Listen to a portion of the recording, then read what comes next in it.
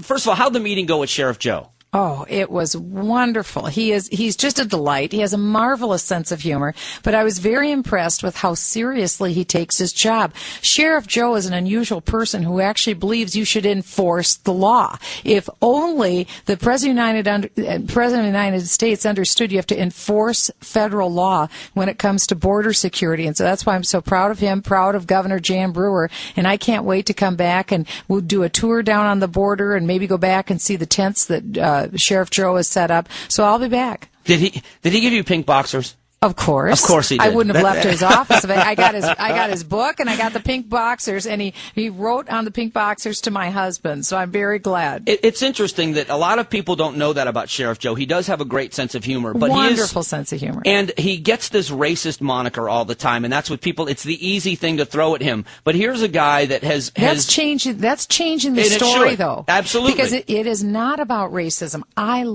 Usually people think that it's anti-Hispanic. I have had a wonderful response from Hispanics. I love Hispanic Americans.